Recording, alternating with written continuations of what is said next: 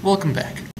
Now we've been dealing an awful lot with Taylor series in the last couple of videos, but it's important to keep in mind that a Taylor series is a series.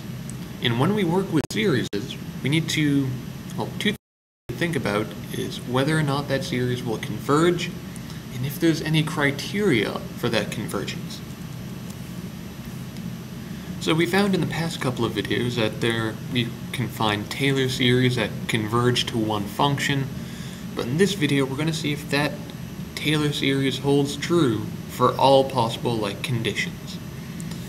And the way we're going to investigate this is with something called the ratio test.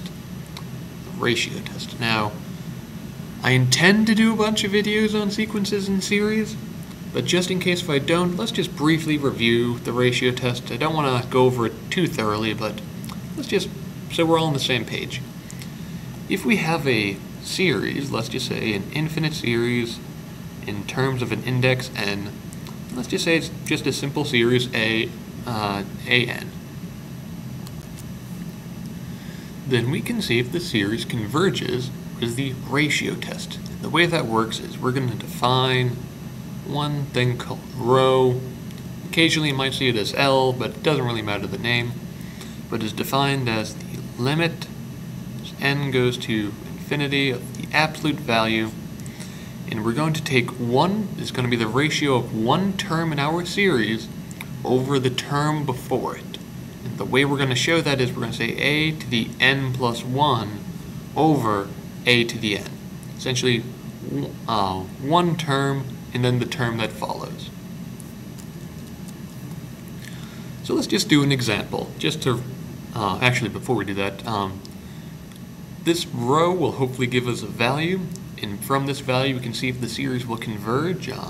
We can say that if rho is less than 1, the series will converge. If rho is greater than 1, it will diverge. And if rho is equal to 1, then we need to use another test because this is inconclusive. And I don't really want to go into all the math of why this is now, but for now let's just apply this. So let's just use a brief example of a relatively famous series, the geometric series. The geometric series, that's just the series of, let's say n is equal to 0 to infinity of just a constant a times x to the n.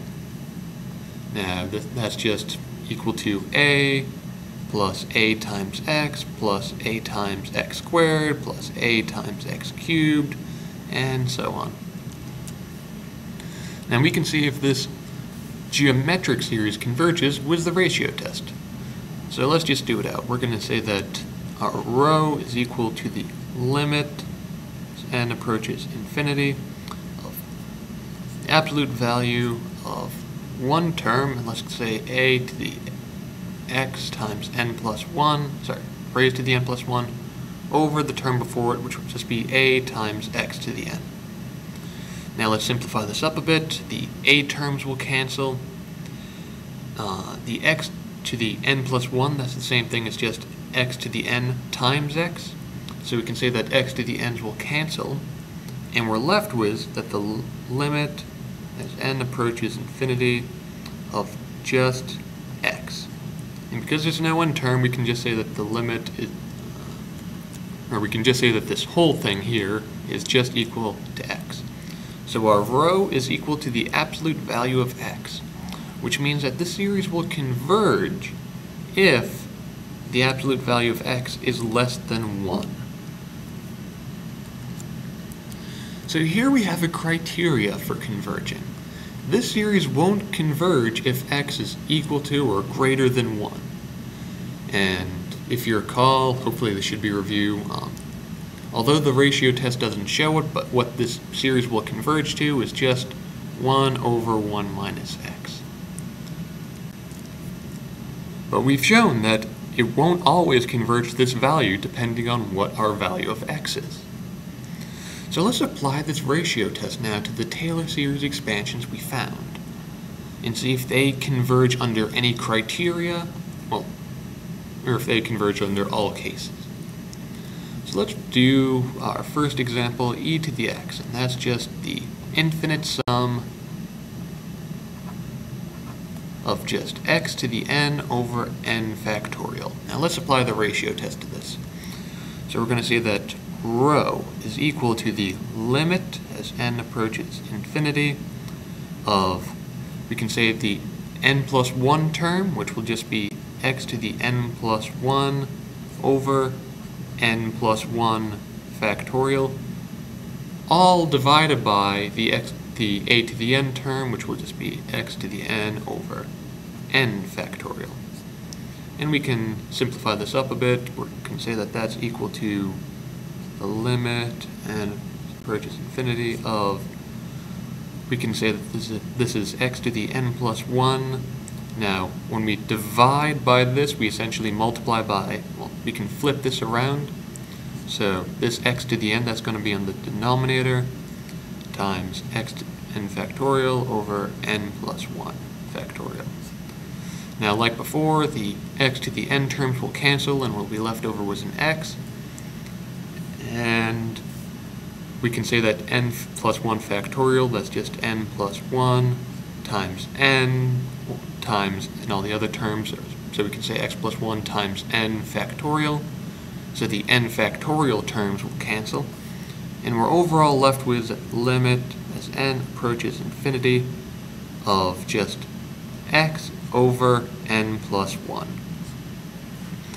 Now, if x is a finite number, if x is not infinity, then when n goes to infinity, the denominator will become so large and the overall term will go to 0. So if x is a finite number, this will be 0. So our rho term is equal to 0. And we know that 0 is indeed less than 1. So what this means is that it doesn't matter what value x.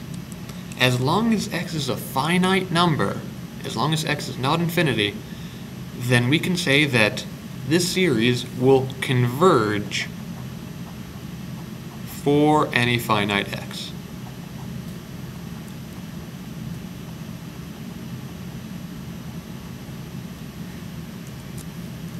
So, unlike the case with the geometric series, this holds true over like any finite value x can be.